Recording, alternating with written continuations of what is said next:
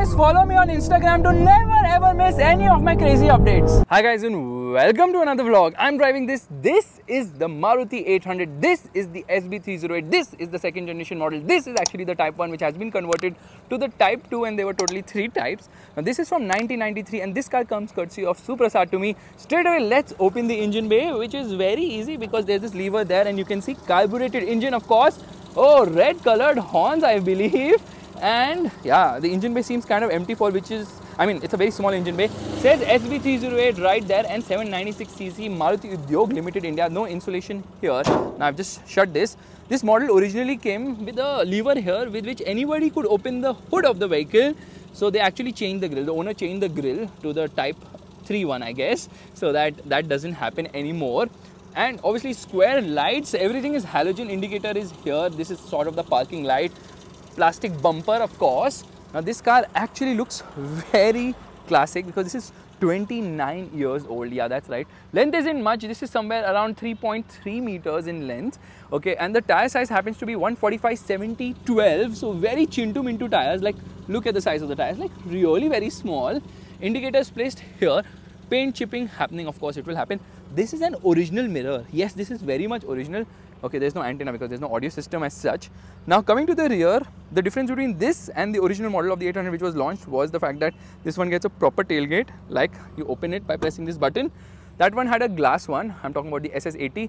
Boot is small. Okay, you've got speakers here. Did I just say there's no audio system? I think there is. Spare wheel is placed right there. Steel wheel, of course. And you can actually recline this in one piece to increase the boot carrying capacity, but does not fold flat. So I'm just going to put it back into place.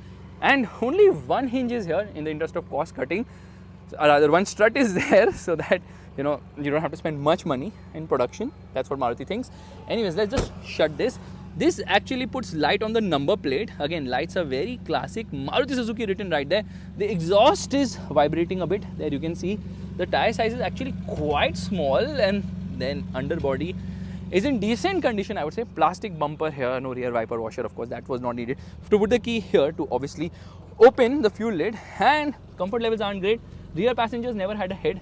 There is this jali here, okay, so that people don't steal, and you've got windows on all the doors, which is amazing. No door pockets as such. Now when I sit inside, I realize that legroom and kneeroom isn't much. Under thigh support is bad.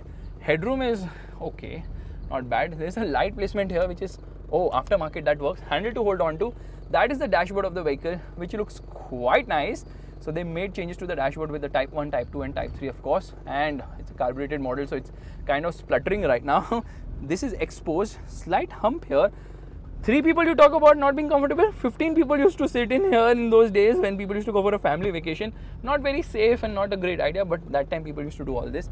Anyways, let's do one thing. Let's get out. Seats are fabric and they aren't bad, decently comfortable. Let me just shut this. Okay, this car definitely has an audio system. Yeah, it does. Okay, no pockets here on any of the doors. Seats are decently comfortable and all. Okay, and the pedals have worn out completely. This is actually to open the hood of the vehicle. This is to change the horn mode. 5 dummy buttons right there. AC vents placed as well. Now it is actually a very narrow car, which means that you're going to rub your shoulders with a co-passenger. Glove box is decent sized, and there's a lot of spare parts right there. Audio system is aftermarket placed here. There's an ashtray here. I think this is the cigarette lighter, of course. And this is another dummy for maybe audio system, which is actually placed here. AC vents are there. No AC vents for the co-passenger. Doesn't deserve it. Okay, gear lever vibrating a bit. That is the handbrake of the vehicle. Steering is actually too big. It says Maruti here. These are actually the controls for the air conditioning. It's kind of unique and different. You can see the cluster. Well, it has a speedometer, a fuel meter, temperature meter, and telltale lights are placed here, which you can't see much. And this is obviously for the indicator. I've just shut that for a moment. These are the controls for the wipers. Let's use the spray. No, it does not have any water in it, and you have to use the wiper and the spray separately. So there, I've used that as well. No auto dimming stuff happening here. The usual bits, lights are still working, which is kind of nice, but it's very compact a car. It says Maruti here, so steering is never straight. Now when you turn it around, then it says Maruti, otherwise you can't see that only. Okay, now this is the button which is very important. This is for choke. Listen to the horn. The horn is nice actually. Horn on both the sides, and let me just change this. The other horn is not working. Okay, does this work in the center? no, this doesn't work in the center at all. Let me turn off the car. Oh my god, now there's the silence. This is the key of the vehicle, which is sort of a swift key. So the key has been changed. The earlier one was more metallic as such. Tweeters have been placed here. But how is the driving experience? Let's start driving.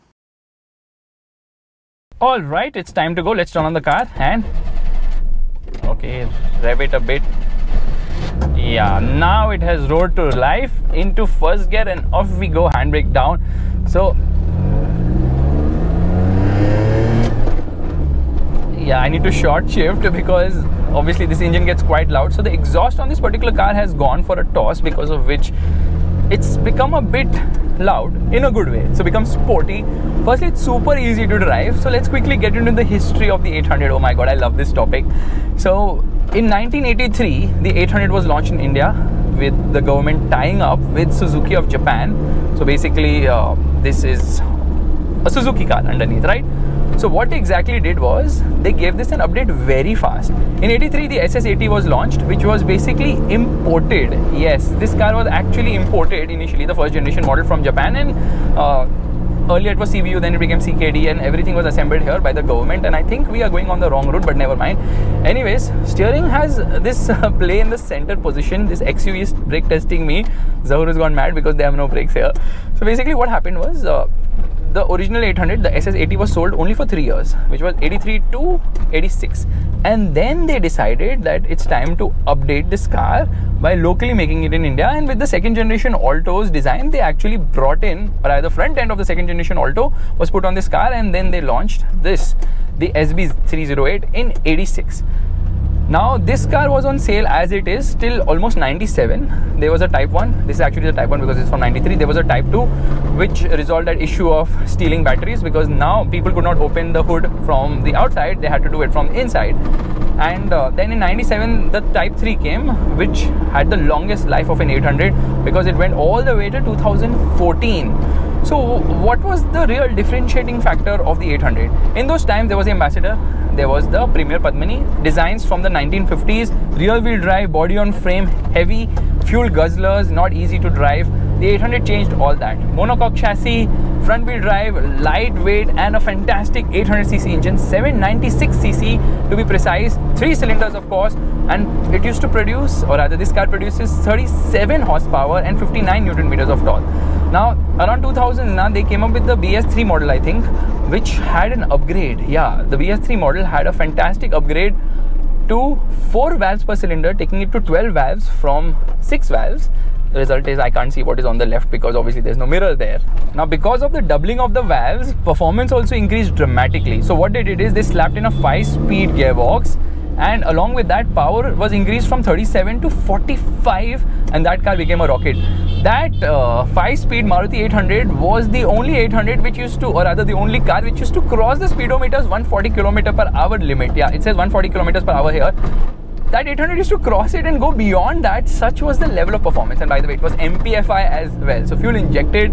Now the thing is that performance is good. It feels peppy. It's very light. It's like 650 kgs, and then steering has no play. There is body roll, so suspension is on the softer side because of the small puny wheels. Now it can't really handle bad bumps as such, but then it's very easy to drive. It's actually quite fun. Body roll is well contained, and then this is a manual, of course. They also had an automatic, by the way. It was very restricted, that 3-speed automatic, which was basically for people with disabilities, and was sold in very limited numbers. They never advertised it as such. Now this 4-speed gearbox is actually smooth shifting. Clutch is also on the lighter side, but then the clutch is having a bit of a play and it's a little soggy, so I think it's near the end of its life cycle.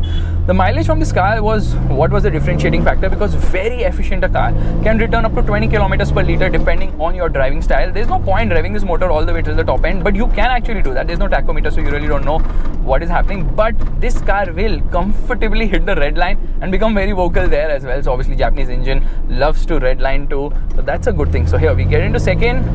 No, so you need an open stretch of road to open it. This is the USP of this car. Any small gully, this car could go there. Suspension is gone, so you can hear a little bit of the sound of the suspension. You can hear a little bit of vibrations as well.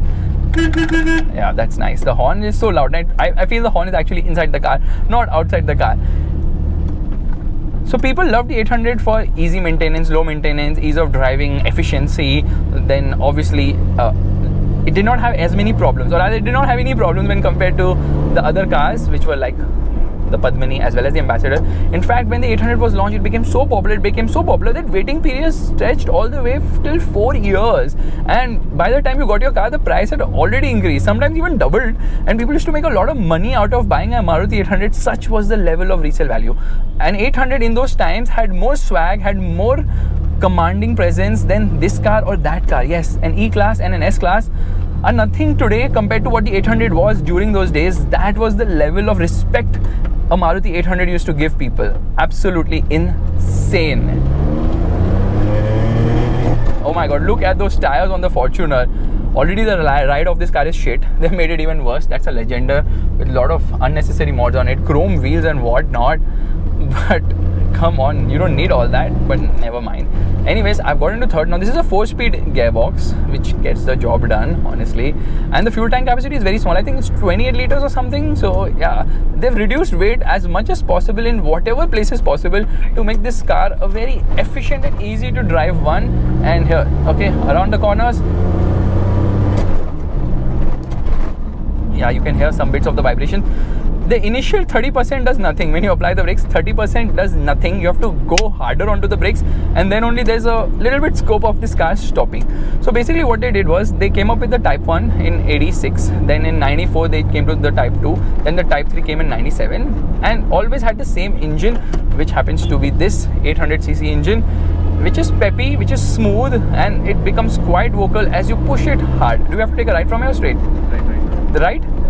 Okay, and here, time to go right. Oh, look at the steering centering. Today's Maruti cars don't have a steering with centers, but this one centers beautifully well. Take that, latest Marutis. Unbelievable, now the way the steering centers. This car, being 29 years old, is actually fun to drive and has held on to itself very well. But the SS80, which I drove a few months back, which is like almost 40 years old now, that drove even better, trust me on it. It did not feel like it's 40 years old. That is the level of Japanese quality which Suzuki used to offer back in the day. Today's cars will not last 40 years, trust me. The cars have lost their charm. The 800 hasn't. Still, it is iconic. It is the car having the second longest production run in India. This is the most influential car in India. Like, this changed the complete automobile industry in India. That is how important this 800 is. In fact, the first one is obviously the Ambassador in terms of the production run, because it was sold for a longer duration of time. The 800 was sold for approximately, I think, what, 39 years old? Right? No, not 39, 35 or something. So basically discontinued in 2014. That was also a nice gameplay. So basically sales started dropping because they got the Alto and they started pushing the Alto there. And then once that started happening, Maruti decided, or rather Suzuki decided, enough of the 800, let's discontinue it and let's just move on. But the car was still popular in smaller markets, and then they stopped selling this car in 13 cities because they did not make it comply with BS4 emission norms, and they then decided, yeah, it's fine, enough is enough, now we just need to move on. Now the thing is, I might be getting confused between BS2, 3, 4, that doesn't matter because this car is quite old. You can see the speedometer moves so optimistically now. It dangles between 20 to 40 kilometers per hour, irrespective of what the increase in speed is. It's dangling, and this car has done, I think, what, maybe 1.5 lakh kilometers or something. Doesn't feel its age as such. So when they had to stop selling the car in metro cities because they were not upgrading it to meet the latest BS norms, Bharat Stage Emission norms, they decided that probably we should get the 800 back, because they were in two minds. The Nano was doing well, the Nano was just launched. Nano never did well, actually. The Nano was just launched, and then they thought, okay, we should actually keep the 800 and bring it back, but then Nano failed, and then Maruti also changed its mind. And off we go! First gear does just 30. You know, top speed of this car actually happens to be 145 kilometers per hour, depending on the road. Of course, you can actually manage to hit that speed. 0 to 100 kilometers per hour in a good condition car will take approximately 14 seconds. And now I'm onto the brakes. Brakes are very weak. The tires are so small now, they don't support only. So yes, acceleration is fine, but some of the SS80 which I drove earlier was just more spritey, and obviously the engine felt unbreakable there. Not that this engine feels breakable, but yes, that just felt a little bit better. Because of the small wheels, now you can hear a bit, and then insulation levels are just completely absent here. However, very important car for India, really like changed the complete automobile game, this Maruti 800, and still very enjoyable to drive. It's vocal, it's raw, it is something which gives you the feel of driving, and then you have to put in a lot of effort as well when driving, and then yeah, see, people stop to let you go because of the respect part of things, not the Tata Ace though. And yeah, let's go. Come on. You know, because so narrow now, you can actually remove it from anywhere. The problem is that if you're behind some car, that person cannot see you in the mirror. It's so chinto-minto. So guys, this is a quick video, and I always say quick, but it's not, of the Maruti 800 SB308, a car which was sold from 86 to 97 and I think until 2014. It's a lovely car, and I'm sure most of us Indians have had one in the family. And if not, probably you should tell me which is the car which was the first in your family, because I had a SS80 brown colored one which my dad bought and then sold it for a higher amount, and then he bought land with that money because obviously the resale value of this car is absolutely crazy. Come on Maruti, bring back the 800. Bye bye. And actually don't ruin it.